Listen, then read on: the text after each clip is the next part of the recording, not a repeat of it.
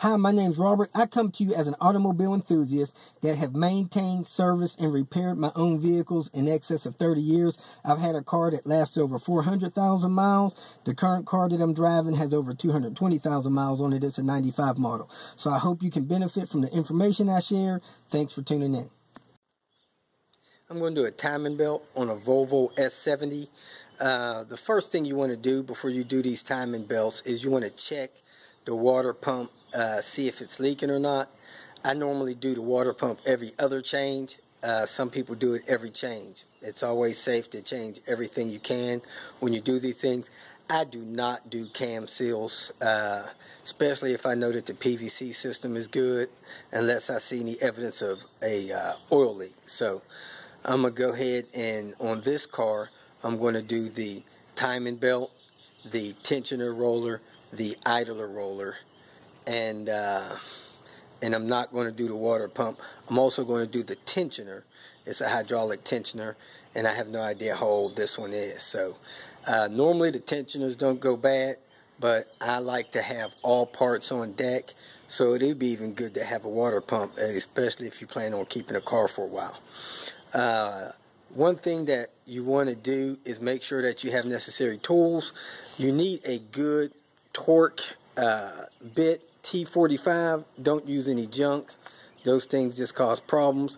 Also use a special tool that I actually had manufactured to take the tension off the tensioner belt tensioner. It's I think it's an 18 millimeter square. Some people use plumbing fittings and stuff like that. I think 11/32 will also be good. Then I have a little screw that I use to hold that tensioner up and out of the way.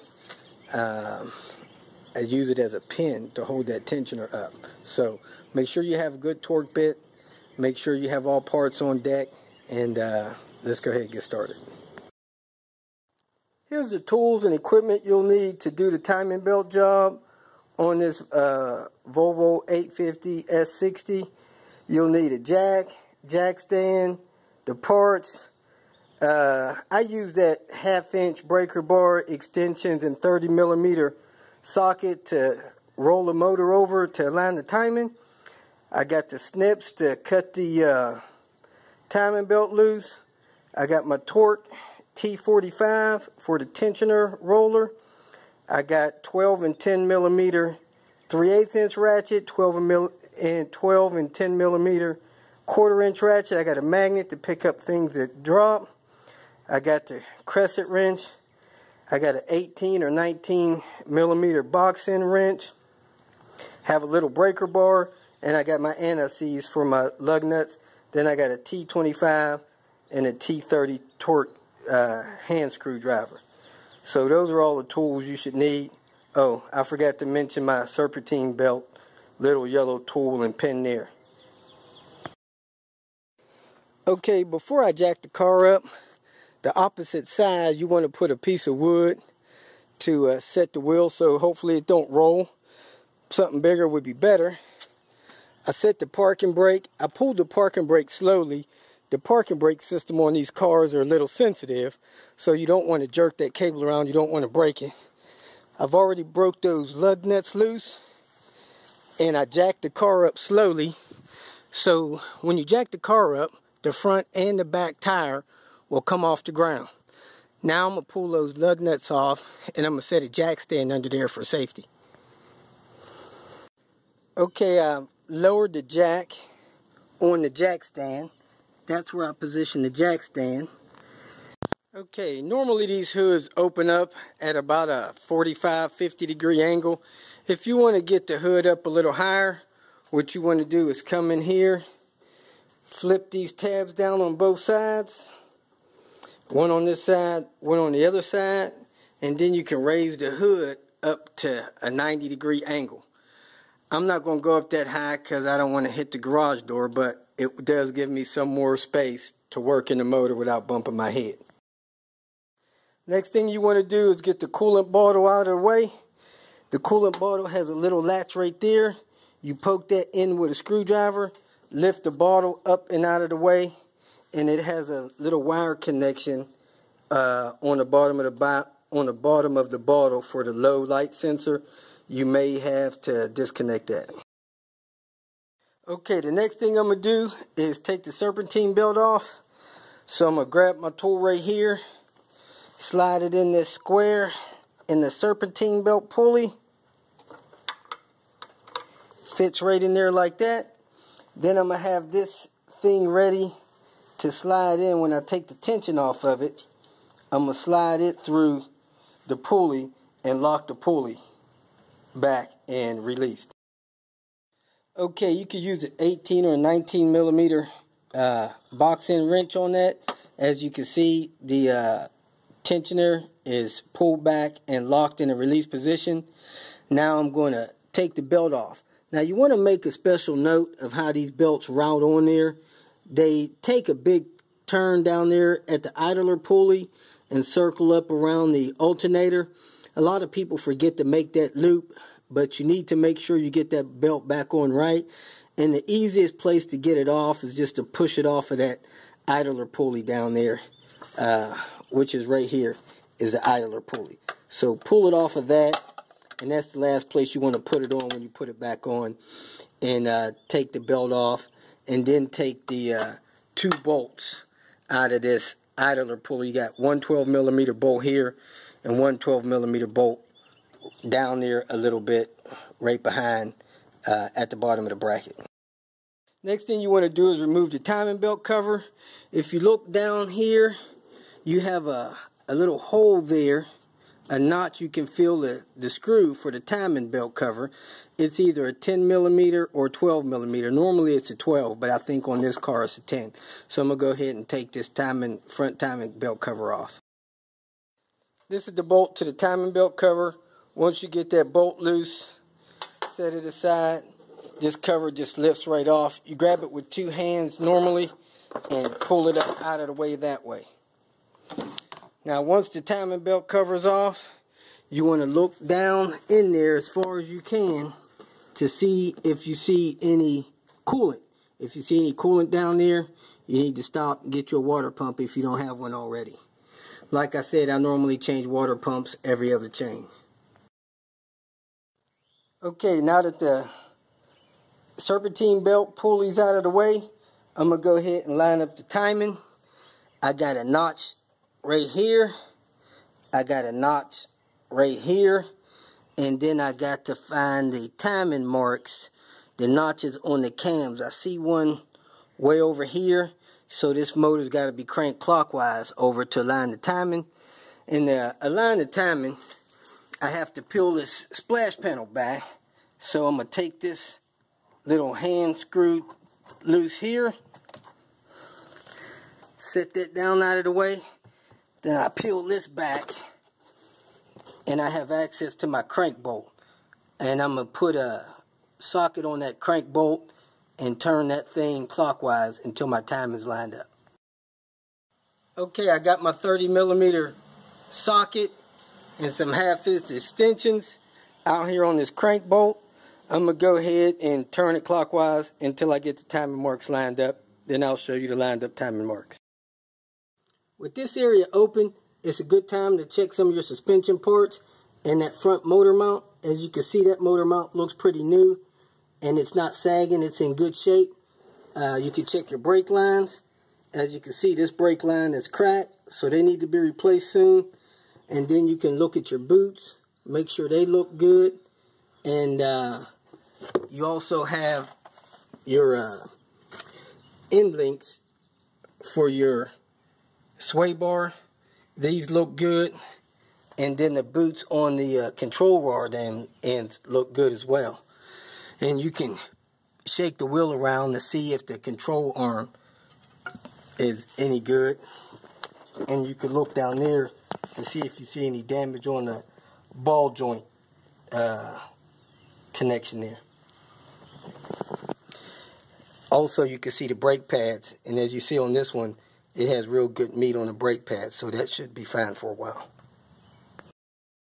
Now that I have this panel pulled back, I want to take a double check there. As you can see, that is the tensioner bolts and you want to look down there, see if you see any coolant.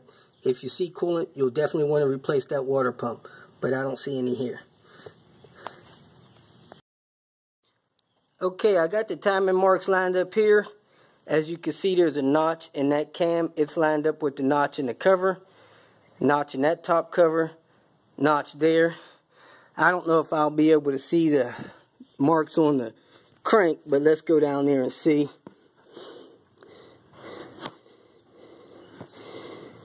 It looks like I got yeah, I can see them on the crank. I got 2 notches on top of the crank, and I got the mark on the oil pump in between them. So you got a good view of the mark on the oil pump, and then the 2 marks on the crank, and the oil pump is pointing between them. So what I'm probably going to do now is go ahead, for ease and future reference, even though those marks are pretty clear, I'm going to put a little white out on them to make them stand out a little better. So I got some white marks on the camshaft pulleys now to make the timing marks a little more visible. One thing I did notice, and I don't think anybody ever mentions, is if you look at the crank pulley has a couple of notches there, and that seems to line up with the belt, but you know, that's not a good mark for the timing, but that could be a quick reference for you as well. And of course, you can always mark that crank pulley if you need to. And if you look down here, the crank pulley has a couple of dimples. One dimple is pointing straight down toward that bolt, so that can remind you where that timing mark is down there when you're cranking it around after you test your timing marks.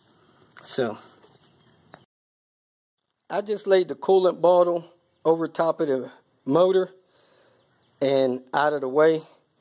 The next thing I'm going to do, because it's almost impossible to get this timing belt off and on with this timing belt cover on, I'm going to go ahead and remove these 2 10mm bolts to remove this top timing belt cover. In order to get this top cover off, you're also going to have to remove this T25, that's a fuel line bracket. And then that whole bracket will come off along with the top of the timing belt cover. Go ahead and remove the spark plug cover. You'll need to have that off in order to get the front timing belt cover off. And it has 6 T30 torque screws.